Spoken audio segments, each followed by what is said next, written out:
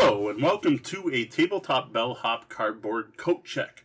I am Mo Tuzano, the Tabletop Bellhop, your cardboard concierge, answering your gaming and game night questions and striving to make everyone's gaming experience better. Today the question we are going to be answering is what's in the box, or rather tin. Today I'm going to be taking a look at Breakdancing Meeple, a new game from Atlas Games. Again, I am Mo Tuzano, the Tabletop Bellhop. You can find me all over the internet as Tabletop Bellhop, one word, but the main hub for all of our content is at our webpage at tabletopbellhop.com. Be sure to head over there to find awesome gaming stuff, other unboxing videos, and answers to people's gaming and game night questions. Enough about me. We want to get to this game right away. I have not opened this. I have not gotten to see what's inside this box. I have to assume there's some Meeple in here. I do have a vague idea of what the game's about, but that's it. But you're going to get to see this for the first time with me. So you get to hear my thoughts on this game at the same time as I see it for the first time. So one of the things is this does have sticky tape on the edges, which I am just going to cut with a hobby knife instead of trying to peel off. I'm going to fail at cutting with a hobby knife. There we go. And there is another piece on this side. Alright, so here we have the box for Breakdancing Meeple. The back sounds really simple. It says, your dance crew is the hottest around. Roll your Meeple, complete routines, rack up crowd appeal. There is a free app to track stores, time rounds, and keep the beat. So this isn't a nice tin, it's just flat. There's no texture to the tin, which is actually, to be honest, nice. It's easier to stack. I am still, no matter what, I'm not a big fan of tins for board games. I would prefer things are in boxes. We have the instructions, which I keep seeing this upside down Meeple and thinking it's upside down, but he's actually doing a head spin. This is by Ben Moy, published by Atlas Games. Rulebook's thicker than I expected from what I'm sure is a silly game. You're getting a little bit of glare here. So we have the battle. There's set the stage, and of course there's a QR code there to grab the app. Looks like we got Meeple on all different kinds of sides. Strike a stance, do a dance, and then place your Meeple onto the cards. You're trying to complete a routine by placing all the Meeple in the appropriate position. Then keep dancing, and then there's a time limit, obviously. There is a remix phase. You have rally cards, which I don't know much about that. You have matching pair cards, and the list for the end of the game. We got credits on the back, and that's about it.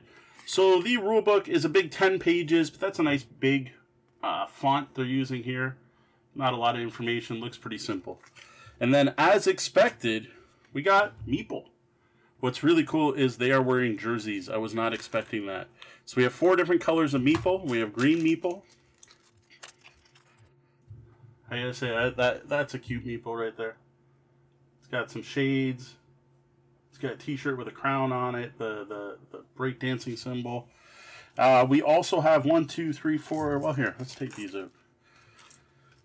So in green, I'm not going to pull these out for every color.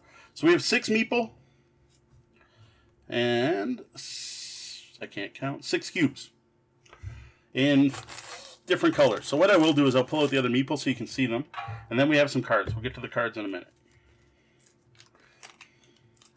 I'm going to leave the green ones out for now. We're just going to grab the Meeple out of the red.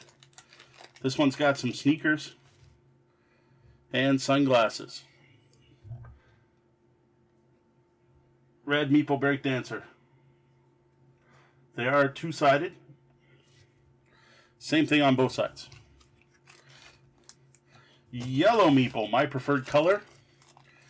Seem to be sporting the clock on a chain. Classic look. Classic breakdancing look. And then we have the blue Meeple, who appear to have bandanas.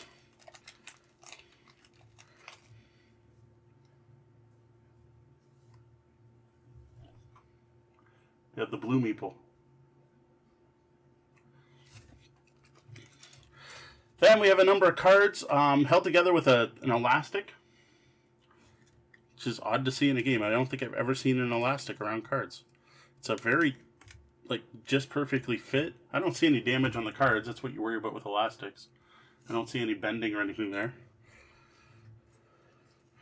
So then you have a whole bunch of moves to try to pull off.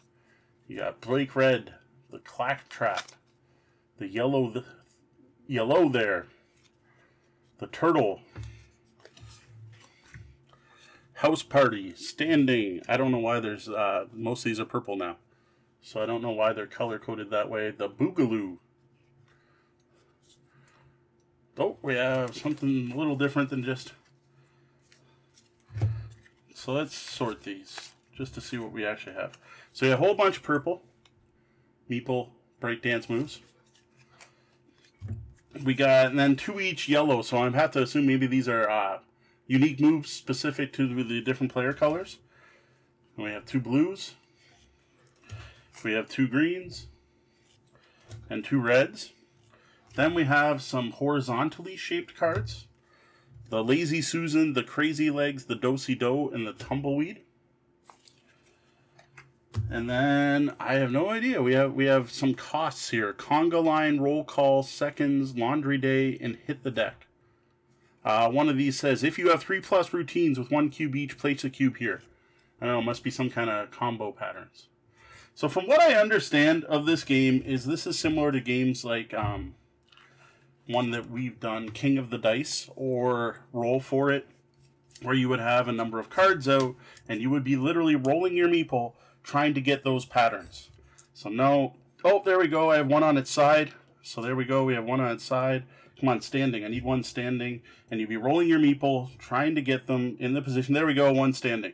And then I think I put a cube there. I'm not positive. Again, I haven't read the rules, but the whole concept is roll your meeple to try to get them into the positions of the dance phases on here to score points. Now, these are standard meeples. These could be Carcassonne meeples. I don't have a Carcassonne meeple in front of me, but as far as I can tell by touch, this is the exact same size as your standard Mayfair Games traditional meeple, just they have some breakdancing gear on. So that's it. That's what you get with a copy of Breakdancing Meeple.